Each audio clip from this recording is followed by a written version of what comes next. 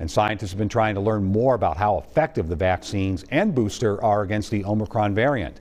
As Kate Radicus explains, if you are vaccinated and you catch the virus, that doesn't mean you're not protected. The Food and Drug Administration approved Pfizer's COVID-19 booster shot for children ages 12 to 15 on Monday, the same day the U.S. set a global record for new COVID cases in the pandemic.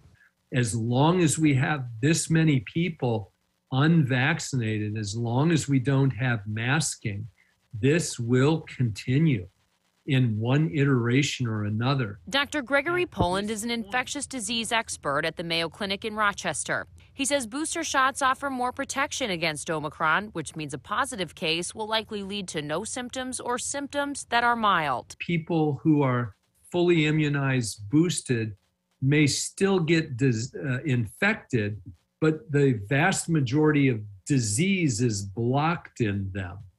Pfizer said lab tests showed their booster increased antibodies 25-fold.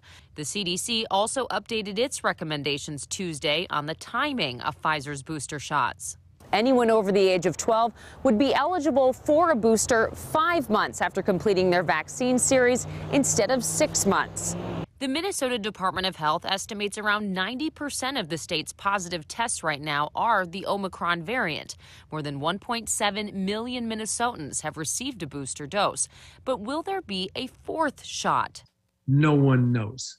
What do I think is going to happen? I think that we are going to end up having to take a much more personalized approach. Kate Radicus, WCCO 4 News. The CDC is also now recommending that immunocompromised 5 to 11-year-olds receive an additional dose of vaccine 28 days after their second shot. Right now, the Pfizer vaccine is the only one authorized for that age group.